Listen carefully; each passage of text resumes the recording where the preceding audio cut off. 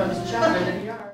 Right now. And I'm going to make a quick presentation. I know you're in the picture, so it doesn't matter if I am just the story. Because you are the focus. Am I? You are the Makes me nervous. Is everybody ready to hear? Everyone sits over there. I am. Here we go.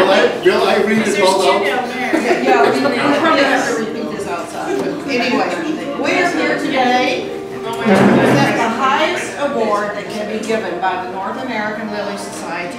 It is an award, the E.H. Wilson Award, to recognize unique and significant service to the genus Lilium, not just in North America, but worldwide. It has to be a contribution of worldwide significance.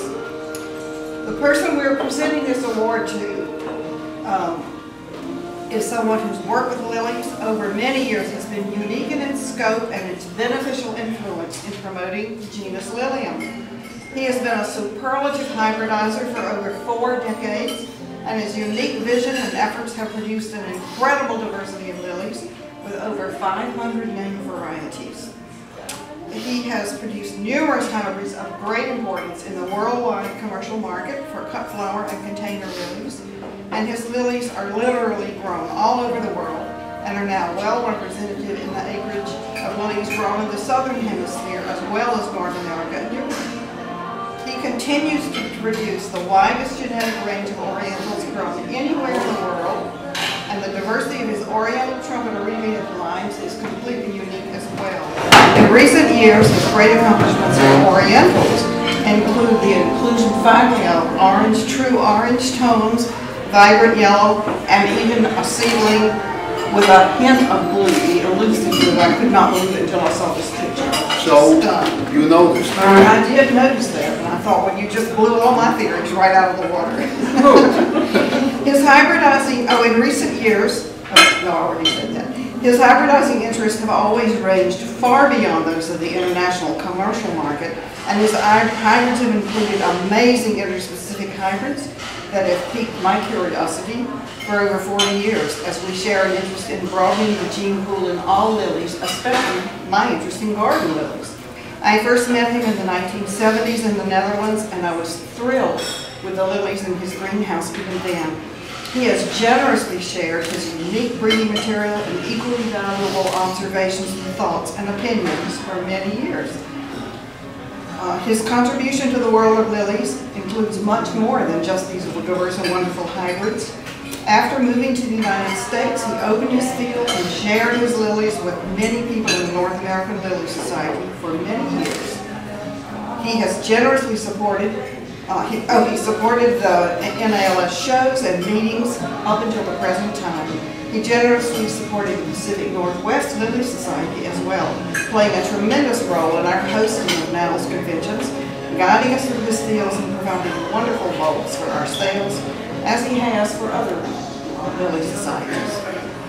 It is a great pleasure to present the E.H. Wilson Award on behalf of the North American Lily Society to Johan Mak for his lifelong and ongoing efforts to support the genus Lilium. And I want to present it to you with richly deserved. You know what, Judith? I accept. Good. I'm glad to hear that. Has your name? Oh, really? Well, thank you. Could you turn around this way a little bit? Thanks a lot. Oh, turn and let Jerry go. So, Are you going to show the medal? I want to see your medal. The medal? You get there. No, I want to see your medal. Yeah, put the medal there where we can see the medal. like you. Yeah. Okay, look here. Good. Thank you. Got him, Jerry? Thanks a lot. And if you want to make a reply, you can do that now, or we can do it No, another time. I'd like to do it now. All right. You know, the problem is, I didn't know about it. It was a total surprise, so I couldn't put something on paper. So. You know, I'm always good in lying. But anyway, thanks for the honor. I really appreciate it. And it's not easy to find this spot, even if Oregon is just a small state. But anyway, I know I already did breeding for more than 40 years. This year it will be 40. But I want to extend credit to the American breeders. Because of them, you can see what is going on in the world. It's not only me, but all the other Dutch hybridizers. They came here, they found their way in new, nice lines, and that helped them to take the path to their victory.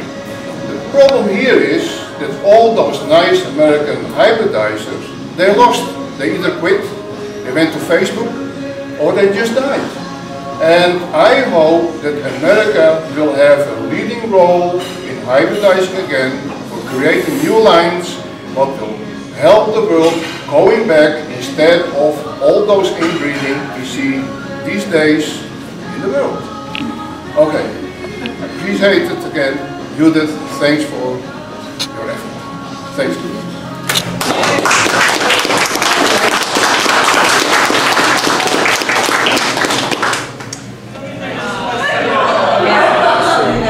These are like in steakhouses, little tiny houses.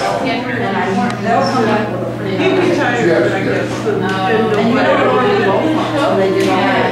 And they had a couple of Goodwill bought that whole corner. You could where you go across the bridge. Yeah, I believe that's a good idea. They asked me to do a breeding into the business.